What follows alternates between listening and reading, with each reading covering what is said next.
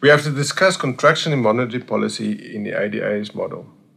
The first thing to decide, monetary policy, what does it entail?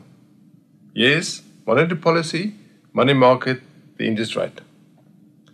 We have to discuss contraction in monetary policy. So we're dealing with an increase in the interest rate. The interest rate? Yes, that is related to investment demand. So an increase in the interest rate will lead to a decrease in investment demand. Investment spending decreases. Investment spending is a component of aggregate demand, so aggregate demand will also decrease. And if demand in the economy decreases, it has effect on income and the price level as well.